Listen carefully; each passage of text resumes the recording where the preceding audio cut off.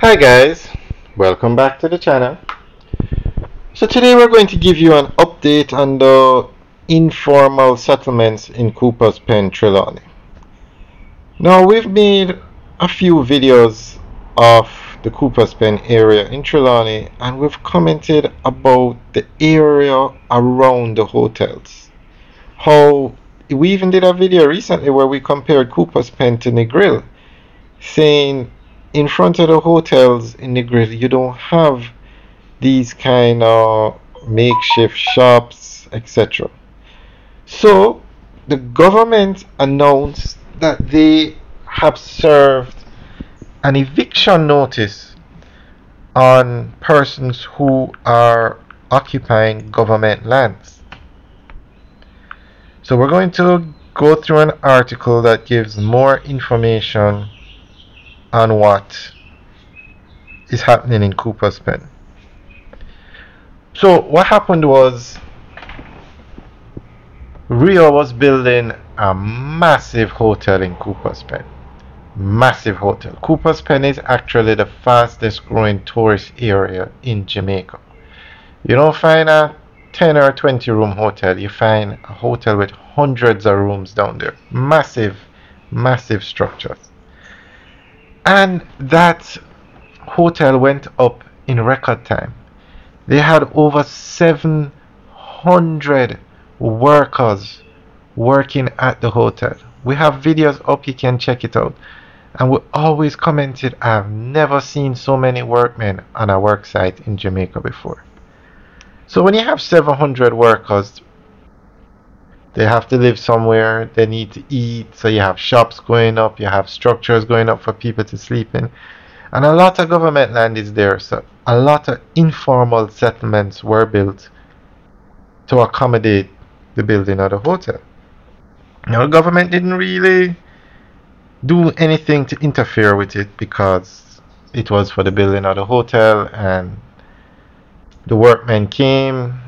But now the hotel is finished and the government is saying to the people, you have to leave the government land and destroy the structures that you put up. So residents who have set up an informal settlement on government lands in Cooper's Pen, Trelawney have been served notices to demolish the dwellings and relocate. Now about 2 weeks ago, the structures in front of the entrance to the Rio Hotel were demolished. It wasn't any excitement because I think everybody knew the structures were temporary. There is no way you could have these structures in front of the hotel and the hotel is getting ready to open. So those were the structures directly in front of the hotel. That was about 2 weeks ago.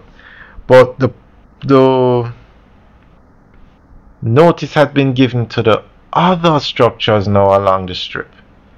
And we will give you a video with the actual footage of the area. Actually, we have many videos up. You can check it out. Cooper's Pen, fastest growing tourist area in Jamaica, or the opening of the Rio Hotel.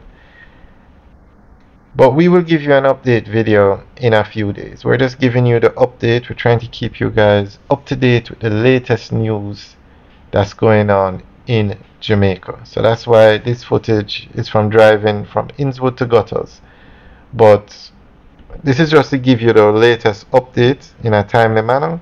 But we will give you the actual footage in a few days.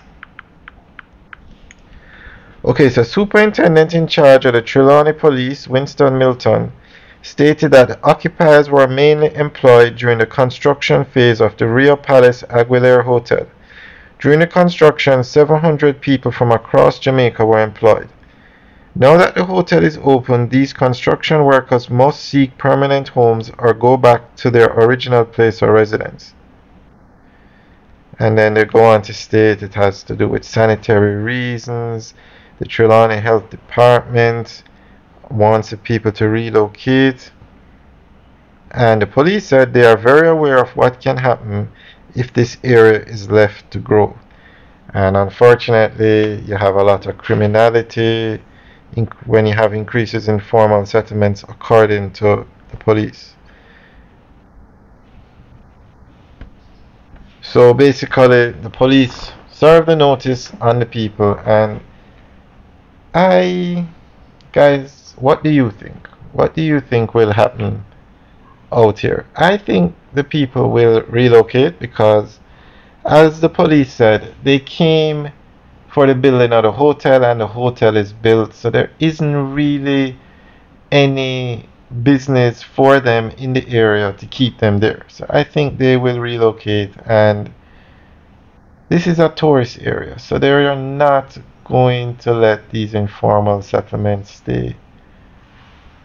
So guys, let me know what you think. Leave your comments in the section below, and look out for the follow-up video sometime next week. Alright guys, leave your comments in the section below. Have a good day.